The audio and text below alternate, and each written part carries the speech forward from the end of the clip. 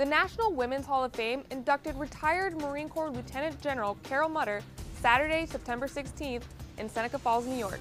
I'm being inducted along with 9 other women who have also been selected for induction. What an honor to stand with these women who have accomplished so much. Mutter served in the Marine Corps for more than 31 years and achieved many firsts for women.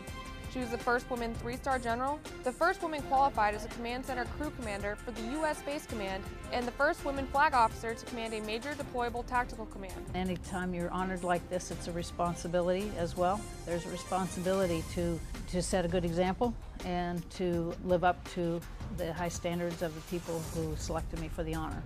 Mutter now serves on the National Advisory Council of the Alliance for National Defense, the National Medal of Honor Museum Foundation Board, and as president of the Indiana War Memorials Commission.